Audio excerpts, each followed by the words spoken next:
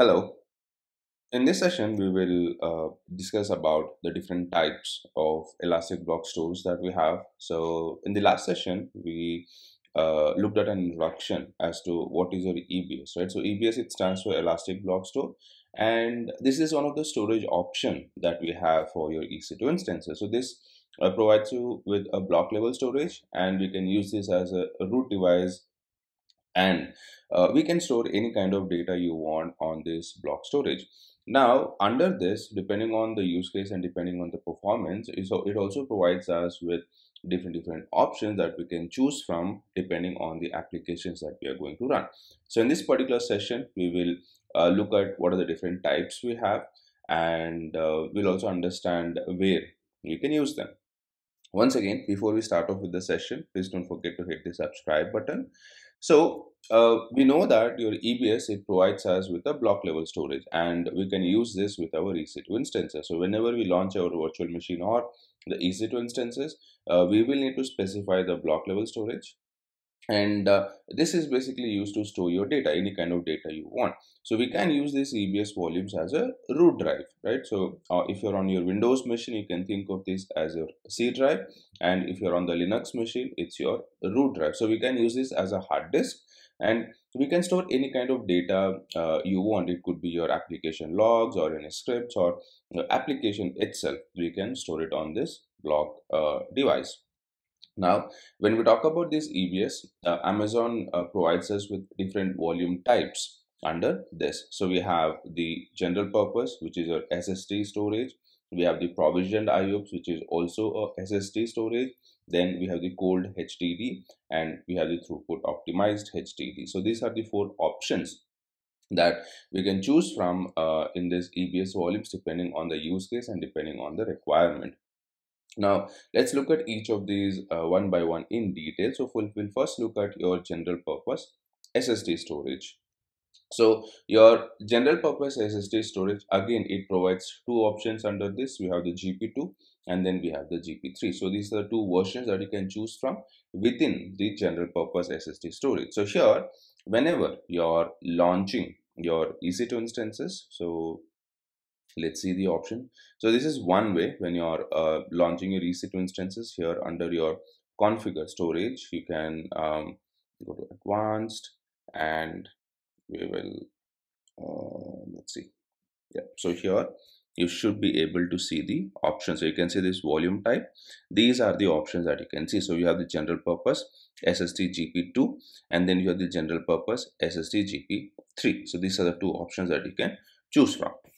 Now, this provides us with a balance of price and the performance for a wide variety of transactional workloads. So, if you are having a transactional application which does a lot of transactions for us, then we can go with the general purpose SSD storage. So, these volumes are ideal for use cases such as your boot volumes, like your where you can store your OS related information, medium sized single instance databases, your development environments, your test environments. For all these purposes, we can make use of your general purpose SSD storage. So with your GP3, we get 3000 input or processing per second, and if you're going with GP2, we get somewhere between 100 to 3000 input output processing per second.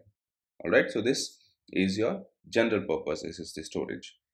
Then we have the provisioned IOPS SSD storage. Again, under this, we have two types. We have IO1 and then we have IO2. All right.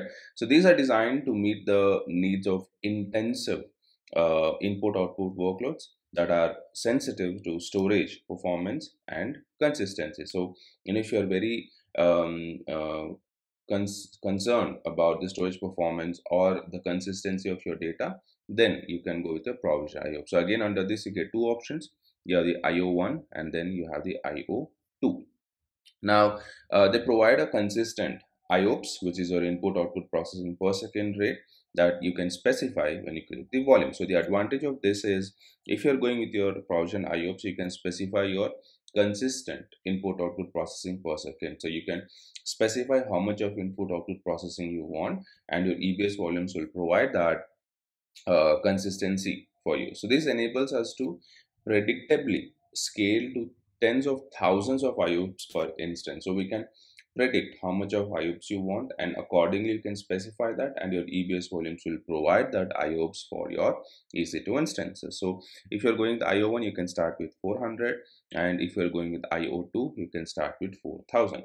And again, depending on the option that you're selecting here, your cost will vary. You'll have to pay accordingly. All right, so that's your provision IOPS, and then you have your throughput optimized. Now this is your HDD. So provisioned IOPS and general purpose, this provides you with SSD storage, solid state disks, and your throughput optimized is a magnetic storage. So this provides us with low cost magnetic storage that defines the performance in terms of throughput rather than IOPS. So here we don't have IOPS, rather we have throughput, and these are your magnetic storage. So these volumes are ideal for large sequential workloads such as Amazon EMR, ETL applications, data warehousing applications, or any log processing application. So, anywhere you are dealing with a large amount of data where you have to do a large amount of workload, then you can go with the throughput optimized. So here if you see, this is my throughput optimized, and you don't have any IOPS available with this. This is in terms of your throughput, we don't get IOPS with this. Then we have your cold HDD. This is also your low cost magnetic storage, and this is also your HDD storage. All right, and here also your performance is defined in terms of throughput, and there are no IOPS available over here. So basically we don't have your input output processing in the cold HDD as well. So more or less your throughput optimized and cold HDD, they provide the same thing, but there's a difference in the cost and availability of your data. So these volumes are ideal for large sequential cold data workloads. So basically uh, your there's a latency with the data availability under this.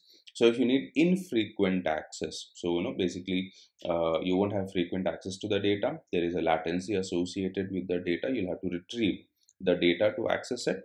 So if you're looking for infrequent access, and if you're looking to save some money, then you can go with your cold HDD. So the main difference between your throughput optimized and cold HDD is that with your cold HDD, you have infrequent access, which will help you to save some money.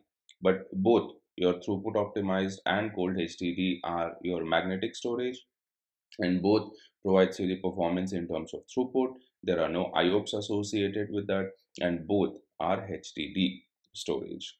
All right, so these are some of the options that we have when we talk about your EBS volume. So once again, you have the general purpose SSD storage. Under that we have your GP2 and GP3. Then we have the provisioned IOPS. Under that we have IO1 and IO2.